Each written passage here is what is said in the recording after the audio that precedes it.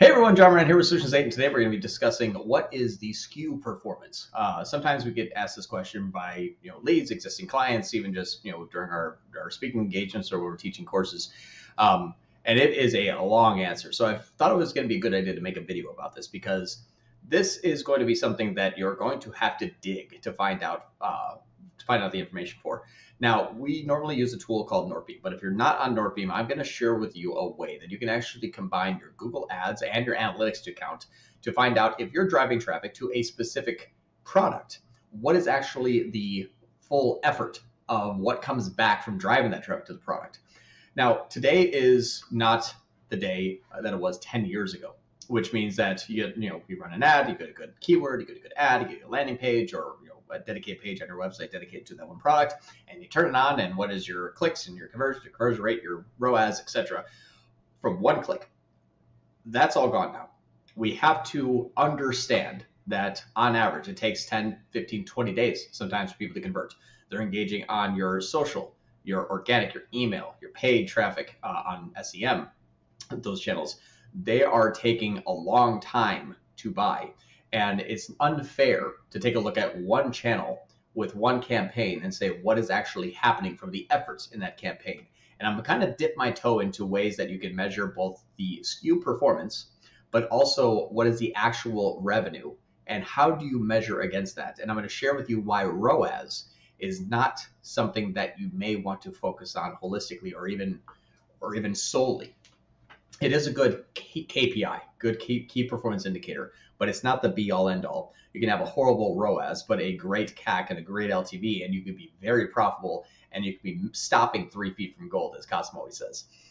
So I want to share this with you today, and a good example of that from a higher spend client that I can share with you what you may see on one channel, but looking at it a different way, and then also thinking about it even a different way after that could be the key benefits for your company to either A, scale, or B, even just be in the short term much more successful by thinking about it differently and reacting to this differently.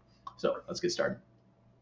On the screen, you're going to see a campaign that's blurred out. So what this campaign is a Performance Max campaign with one SKU, with one page. And what this campaign, this Performance Max and this one SKU is doing is driving a very specific product. We're driving ads to a very specific product page. Everything's very singular, so we can treat this as an individual SKU. Now, I do have 56 other campaigns in this account running. One of them is a brand campaign, and the other ones are some dynamic remarketing campaigns. And what you're going to see here initially is on May 1st through May 31st, so this last month in 2022, I spent $67,000. I have 1,200 conversions, and I have $248,000 in conversion value by click and $292,000 in conversion value by time. And the difference between these two is in the last 30 days, the people that clicked, I made $248,000 on. The people that have clicked before May 31st but converted within May 1st to May 31st is $292,000. So that's the difference between them. And the reason why you'll see this is, hey, you have 95% of your conversions. You're most likely going to receive 84 more conversions and $13,000 more conversion value. And this is an estimate. You're going to see why there's that delta there. Is because if we waited one more month, this number here will look more like this number there. So again, $67,000 and $292,000 cash in the bank, I guess I would say, with 1,207 conversions. Now, if we look at the ROAS of this, let me do this. I try not to share any, let me do ROAS by time. Try not to share any specific, client privileged information, but I do want to share what this looks like. The ROAS here is 436%. Good. It looks really good. Now, in this same time period, though, in analytics, remember this number, 292,000. In analytics, what I've done here is I have gone into, let me move that up here over to the right. What I've done is looked at the same time period, May 1st to May 31st. Then I've also segmented by a filter of the channel, which is just the Google CPC. So I'm not taking into consideration anything from Bing or from, which is called Microsoft Advertising now. I will never get over saying Bing. Bing is just going to be stuck in my vocabulary for like the next 10 years. So sorry, Bing. But Bing, Facebook, Instagram, Snapchat, TikTok, Hulu, any sort of CTV, Criteo, Zeta, nothing. So it's only from the Google channel. However, there's going to be a caveat to this, which is what I'll share with you soon. But from the inbound sales that have come from the Google Ads channel, there's $680,000 in product revenue.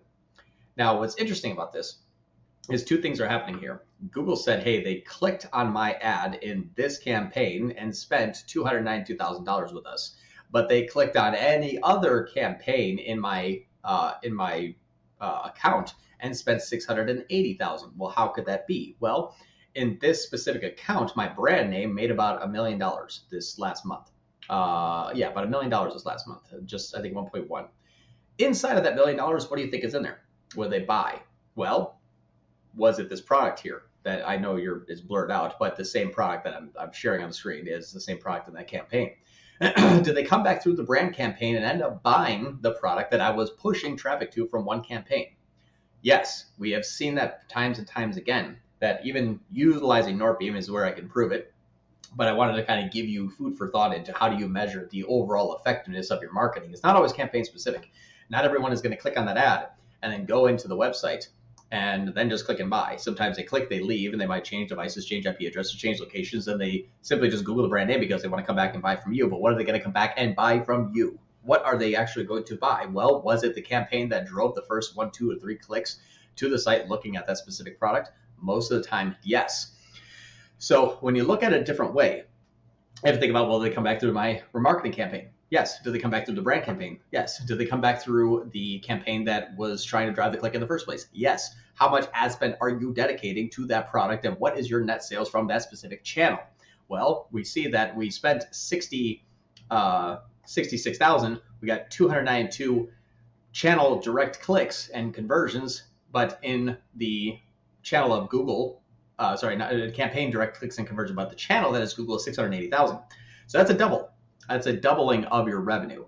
Now, if you're looking at your Google Ads campaign and measuring it just by ROAS, you're like, I need to be at 700, let's say. Well, not to say that 436 is bad. That's amazing, but it's actually in my account total has a 400 ROAS off a $1.5 million spend. So I do think that it is slightly above average, but it even is twice as good as what we're seeing here, because we're simply taking the unknowns about, well, what exactly happened after they clicked, what happened. Now, here's where the part that gets a little bit crazy, and I pulled up on the screen a few things to think about. One, ROAS. Is it good? Well, on my Google Ads channel, it's a 4. On my analytics from that same channel, it's an 8. Awesome. So we're looking between a 4x and an 8x return. Now I think, well, what is the cost to acquire a new customer? That's different. That's different than what you see here. That's different than what you see in analytics. Why? Well, is this the first, second, 12th time that they purchase from you?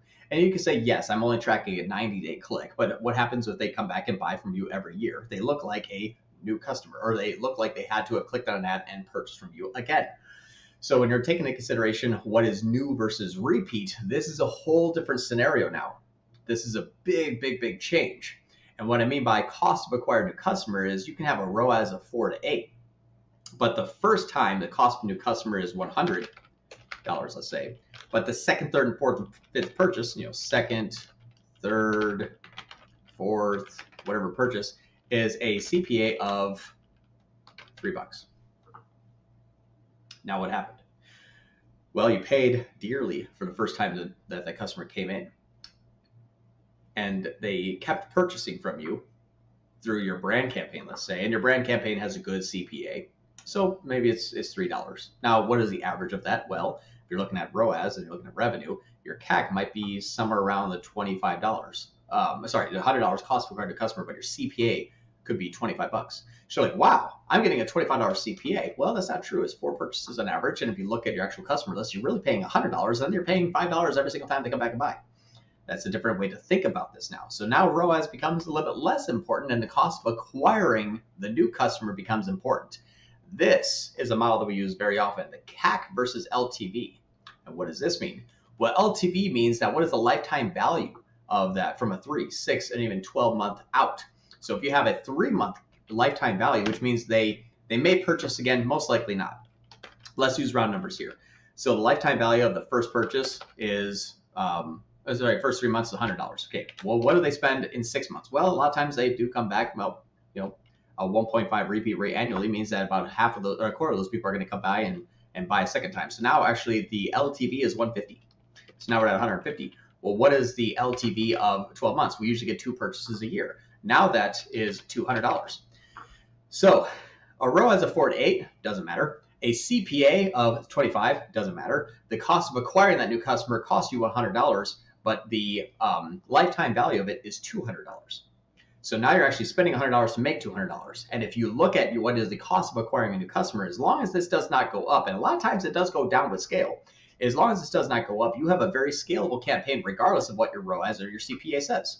If you get more new customers, your CPA could potentially go up because you have a lot less repeat customers, which means you're not getting the $3 conversions, you're getting more $100 conversions. So your cost per acquisition doubles and you're like, uh-oh, but your CAC stayed the same. Why? You had twice as many new customers.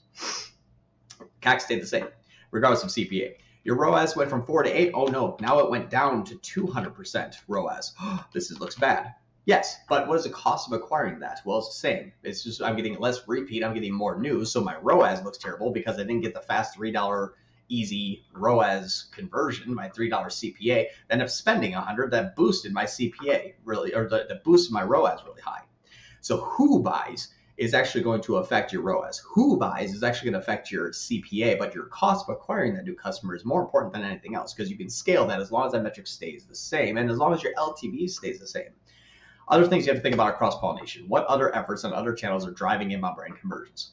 Now we have to look at how many branded conversions are new customers. Because if you can find a cost of acquiring a new customer on brand, you can spend that to the moon. And if you find the cost of acquiring a new customer on non-brand, you can spend that to the moon. And if you look at what you're manipulating your other social channels on, for example, are actually driving up or down that cost of acquiring a new customer, you'll see those two correlate. So your Facebook campaign might have a better CPA or a better ROAS. And you're seeing your brand actually have more sales and less CPA and more ROAS. Good, keep spending on that, because if you add those two together, what is the cost of acquiring a new customer regardless of channel? It's X. Good, keep scaling. So the other one is the cross-pollination between Google Ads campaigns. Like, did they click on product A, they buy product B? That happens about 10% of the time. So just take that in consideration, that you might get a sale of an item that you actually never spent $1 on marketing because they were marketing a different item and they just bought another item after they came to the site. So a few things to think about, ancillary things that are not really affecting the big picture, but things you must think about is, why am I receiving sales on that? You can look through the top conversion path and even Google Analytics and identify that that product was actually sold from a first click from a different product that you're marketing for. And is your other channels driving that inbound brand conversion? So two things you want to be very, very considerate of. But at the end of the day, what you want to look at is, it's not necessarily ROAS by SKU. Doesn't matter. ROAS by SKU is good, but if I'm only going to go after all of your customer lists that buy from you every month, I can do a $2,000 ROAS, or sorry, 2,000% ROAS on all of your existing new customers. You're going to lose money because I'm just spending more to make you the same amount of money, but your ROAS looks fantastic. But the cost of acquiring a new customer is what you have to think about. I don't really care what the ROAS is, honestly. The ROAS is a good key performance indicator that I'm heading in the right direction. When the ROAS goes down, if I know my new customer is coming up and my cost of acquiring a new customer is going down, I'm just using my budget more effectively. If you're on Shopify, hop into your Shopify account and look at your analytics tab and look at the return of customer rate. And if it's 30%, you can imagine that possibly 30% of your sales, maybe even 40% of your sales that are coming in from even your paid channel, are coming in from customers that already know about you, and you just keep paying for them over and over again. You can take that money and actually go more towards new customer acquisition. Your ROAS goes down, your CPA goes up, but your CAC may go down. And if your LTV stays the same, you now have made more money. So that's kind of my little rant here for the day. But a thing to think about, where it's not SKU specific, it's not campaign specific, you have to think about this holistically. What does it cost to acquire a customer? What do they spend over a long time period? But obviously, after all of your costs and your net profit, do you equate to being profitable? And if your LTV stays the same and your cost of acquiring a customer stays the same, keep adding an ad spend. And one last thing to think about when you're looking at the CAC versus LTV is, how far do you want to spend into your future profitability? Remember that time period I said is 3 months, 6 months, a year. If I make an LTV over a year period of $200, but my first month cost is $100, and it costs me $100 to make that first time revenue of that $100, I don't see profitability until year 2. That's fine if I'm probably VC funded and I have a 10-year ramp up. But if you're like, hey, I can't just eat off nothing for the next year, you'll need a ROAS of, let's say, 200% on your first time sale. So your cost of acquiring a customer would be 1/4 of the 1 year LTV in that scenario. Say it cost me $50 to make 100 in the first purchase, then by year 2 I made 200. Now my year is $50 in, $200 out, or average over 12 months. So don't get too aggressive by saying like, oh my gosh, I'm going to make $6,000 by year 7. I'm going to spend $7,000 cost to acquire a new customer. You just broke even for the next 7 years. That's how that scenario works. So please let me know if you like this video. Think about this in a different way. It's a lot of fun to kind of measure performance in not necessarily pigeonhole yourself into one campaign's performance for one SKU. There's much more stuff going on here. So just things to think about when you're measuring success of your Google Ads campaign. I'm John Moran of Solutions 8. Thank you so much. See you next time. Wait, before you go, I'm constantly looking for amazing people to come join our team. So if you're passionate about Google Ads and you're passionate about customer success, please go to soul8.com/apply, and we'd love to see you as a part of the Solutions 8 team. Also, if you like this video, give us a thumbs up. It lets the YouTube algorithm know that we actually know what we're doing. And don't forget to subscribe. We shoot a video every single day, and I don't want you to miss out on any of it. Lastly, if you have questions, comments, concerns, confessions, or you just hate my face and my voice, go ahead and hit us up in the comments. We get very little human interaction, and even the heckling is something that I kind of get a kick out of. So thank you so much for watching. Thank you for being subscribers if you're a subscriber. Don't forget to apply if you're interested in working at Solutions 8. Otherwise, I'll see you tomorrow.